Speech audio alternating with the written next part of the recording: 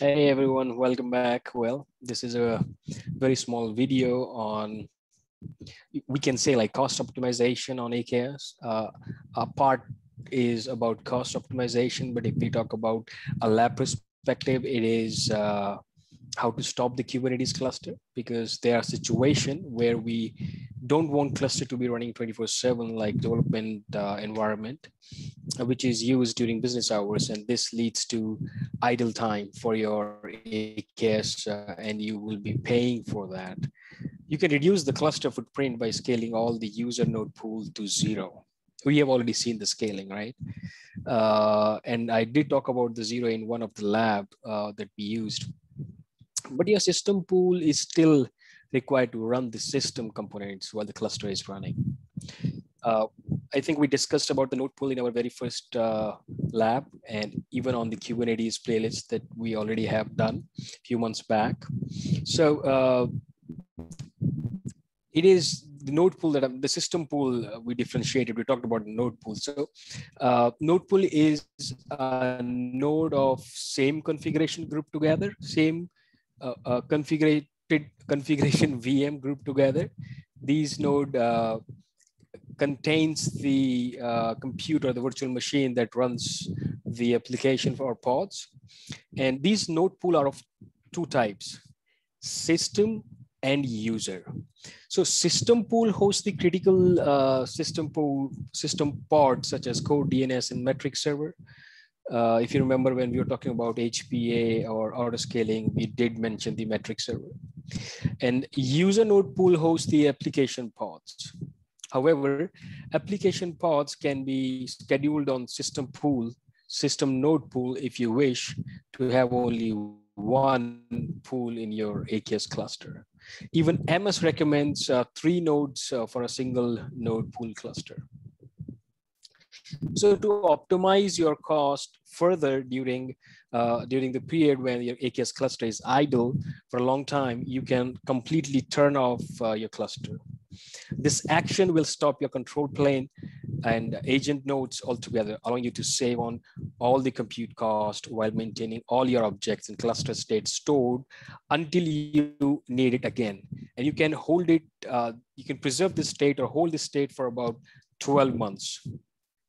And this is only supported in VMSS backed AKS cluster. So let's quickly go ahead and run the command to stop this cluster, both the pools. So let me share my screen quickly and show that to you. All right, so I have same infrastructure. This is the Kubernetes cluster running with a single node pool with one node running at the back end, nothing much. And I'm logged in with the same command. We covered all those commands: az aks get credentials. If I run kubectl get nodes, you'll find a single node running here. So what we need to do, we need to simply run az aks stop what? Stop our cluster. So we need to give the name of the cluster, right?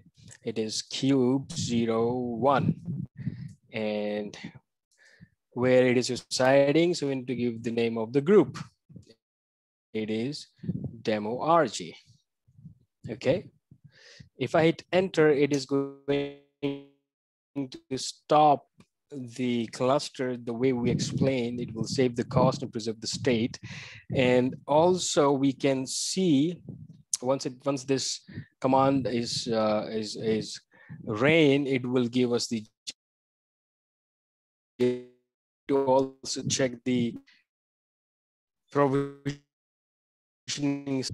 or the code would say stopped. So let's wait for a minute. Once it is there, we can also run az aks. Let me pause it until it trains. All right, there we go. It says easy provisioning state succeeded.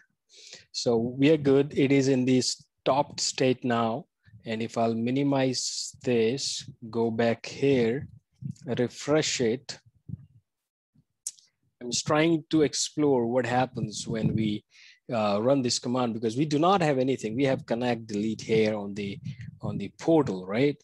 So let me go ahead, click on the node pool. It is 0 now.